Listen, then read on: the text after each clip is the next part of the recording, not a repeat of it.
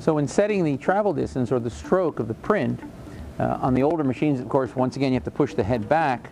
You'll have to slide the sensor, and this sensor is the rear sensor, which sets the position of the travel. And then this is the front, which tells the machine that this is the front of the travel.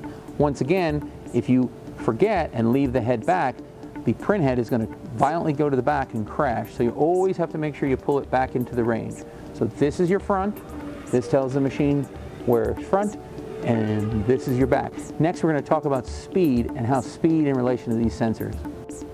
Adjusting the print stroke on the Mustang is simple. I can literally move the front and rear flag at the same time.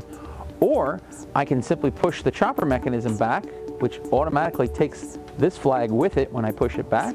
And I can do the same in the front. It'll take the front flag with it.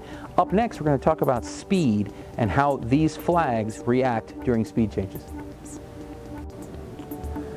So what a lot of press operators have gotten used to is that when you first set the job up, you might set your squeegee and flood bar speeds a little slower to get the ink to clear.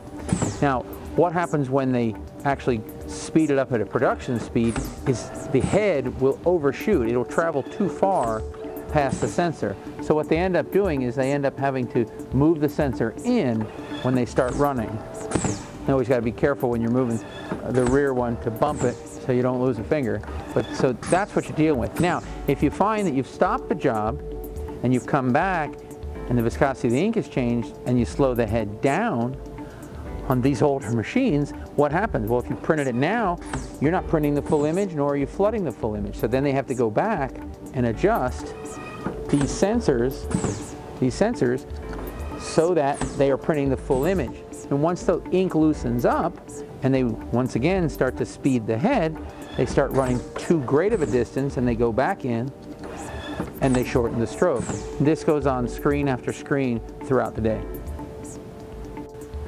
So some of the nice features of the Mustang when you're looking at speed, first of all, there's no worm gear, so I can literally with one finger drag this back and forth simply.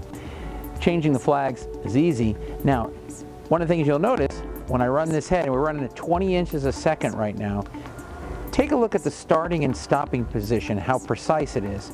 And I'm going to slow it way down, and you can see how precise the stopping and starting distance is without having any drift.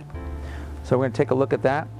This will be at 5 inches a second, which is very slow. And we'll go ahead and bring it to the front.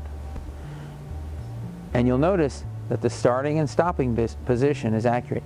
Even if I change the stroke length, the start and stop position in relationship to the flag is the same. And that's what technology does for you. It's precise back to front.